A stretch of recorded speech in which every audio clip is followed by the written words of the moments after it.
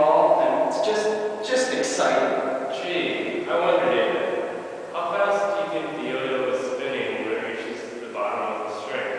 Man, that's a good question. Nagasi, how do you think the angular velocity relates to the kinetic energy? I don't know. Let's go figure that out. Let's do it. Well, one of the things we need to consider here is this yo-yo's moment of inertia. Now, it's not a solid mass, so we can't just use one of the equations in our lovely page 314 of our book. Instead, we actually have to treat it as three separate objects. If you can see, we have one disk right here, a second disk over here, and there's a very small thin disk in the middle. Now, to do this, what we had to do was we had to take the total mass of the yo-yo itself. Now, the mass is distributed assumingly evenly throughout the whole entire yo-yo because it is made of the same wood.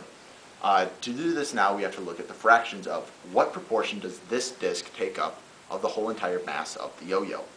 To do this, we looked at the volumes. Now, when we look at the volumes, the easiest way to do this is actually to assume that each individual disk of the yo-yo is a solid cylinder. That means that these curved edges would actually be straight. This would add a margin of error, but it would give us a rough ratio in which we can use later on to determine the mass. So now looking at the volumes. As you can see here, these are the calculations which we have for the yo-yo itself. The radius of the outer disc is 0.29 meters. The radius of the inner discs is 0.006 meters. Now the width of the outer disc is 0.015 meters, and the width of the inner disc is 0.003 meters. Using this, we found the volume of the large disc first. So volume of a cylinder equals pi r squared times the height of the cylinder. Doing the calculations, we ended up with the volume of the large cylinder is 3.96 times 10 to the negative fifth meters cubed. Using the same equation, we found the volume of the center disc, which came out to be 3.39 times 10 to the negative seventh meters cubed. So now we have to look at the total volume of the yo-yo itself. This would be 2 times the outer disc, because there are 2 discs, one for each side, plus the center disc. This came out to being 7.95 times 10 to the negative fifth meters cubed. That is the total volume of the yo-yo. And now we're going to go look at what proportion these volumes lead and what that means for grams. So, what's the point of finding all these volumes? Well, since we know the volumes now, we can set up a proportion from which we can find how much each component, how much the mass is. So we did that using the total number underneath each of the smaller volumes. And we were able to find that each of the outer cylinders was about 49.8% of the total volume. Opposed to that, the center cylinder was only 0.426% of the total volume. We know the mass of the entire yo-yo because we weighed that earlier, or we massed it earlier, I guess. And applying that to those percents, we got that each of the outer discs is 24.0 grams, and the disc in the center is only 0.205 grams. Inertia. How did we calculate it? This is how we calculate it. The moment of inertia of a cylinder, according to page 314, is 1/2 times the mass times the radius squared. After measuring the radius for each the outer and the center parts, and converting the masses of each to kilograms, we calculated the moment of inertia for each part. After doing the calculations for the outer part, we figured out that the moment of inertia was 1.01 times 10 to the negative fifth kilograms times meters squared over radians. For the center, it was even smaller, and it was 3.69 times 10 to the negative 8 kilograms times meters squared over radians. We added the two small numbers together to get a final moment of inertia, a total moment of inertia of 2.024 times 10 to the negative fifth kilograms times meters squared over radians. So doing the trials as shown here. Alright, 3, 2, 1, go. We measured the time it took to extend the yo-yo. The average that we got after 10 trials was 0.82 seconds, which was fairly fast. So as we all know, average velocity equals distance over time. Since the distance of the stretched string was 1.005 meters and the average time was 0.82 seconds, we were able to calculate that the average velocity was 1.23 meters per second.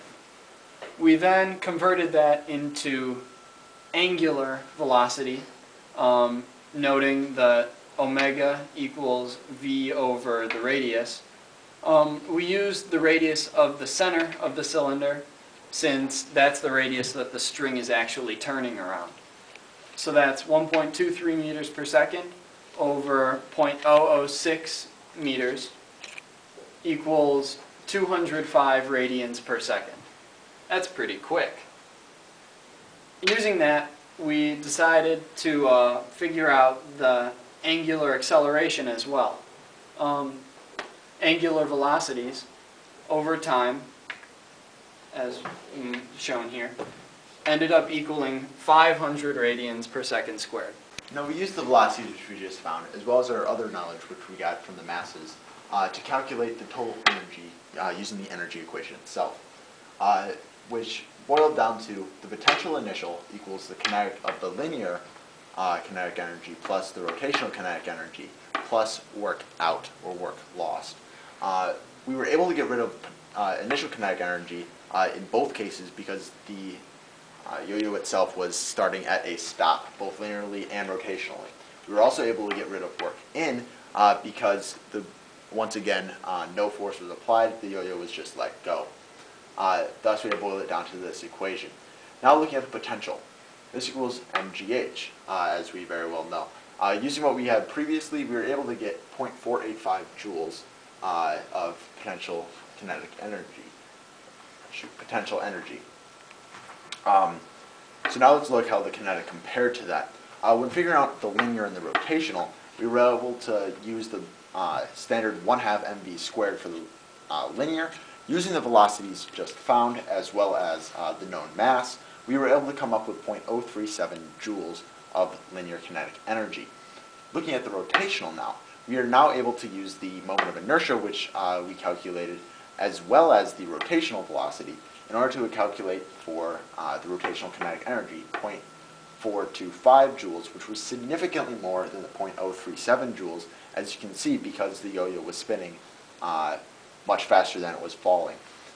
When adding these together to solve for the work out, you see that we lost 0.023 joules of energy. This can be due to a number of factors, which we will discuss later. So David, Yeah. in the end we did get that work out. What do you think that's from? Well, it takes some energy to push the air out of the way. Yeah, probably friction too. Because when the yo-yo spins, it is sliding on the string the whole entire time. Yeah, that's true. What about sources of error? What other things could we talk about? Huh. Well, the string isn't wound the same way every time, is it? No, that probably has to actually mess up with the distance and the rate at which the yo-yo would fall. Yeah, that's a good point. Yeah, that's something that we can't guarantee. Also, I mean, we use the cylinder for those equations, right? The Oh, yeah. yo-yo, it's kind of rounded. Yeah, it is curved on the edges. So we probably did overcompensate for what the mass actually was on the edge of the yo-yo. That would actually mean that more mass would be in the center, which would actually make the yo-yo spin, well, faster. Nice. Huh. Well, and if it spun faster, that would actually minimize our workout, wouldn't it? Yeah, it would. Huh. So maybe that's one of the places too. That'd be a pretty big one. There wasn't a really accurate way to measure the yo-yo's mass.